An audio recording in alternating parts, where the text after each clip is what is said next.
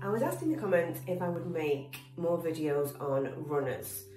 So the runners that I've worked with, I've always kept this to the same theme. Everybody seems to have the same theme of feeling shameful, unlovable, unworthy, undeserving, of struggling with sense of self, with sense of confidence, with sense of security. And because of that, the runners are not ready. They're quite often not ready to feel the feelings that come up for them when they meet the chaser. The runner has usually had these issues their whole lives, or it's been a theme throughout their lives from childhood. And meeting the chaser highlights that.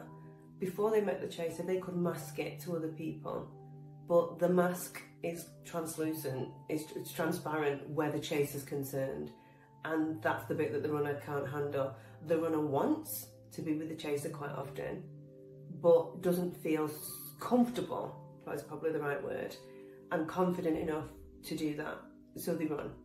And they'll throw you little bits of breadcrumbs here, you know, here and there to try and keep you around, but they're not giving you the whole package and the thing that you deserve, because they don't feel like they can, they don't feel deserving of it, they don't feel confident of it, they don't want to do commitment because it's too difficult for them, because feelings are too difficult, and it's just like, I don't want to lose them, but I also don't want to commit to them.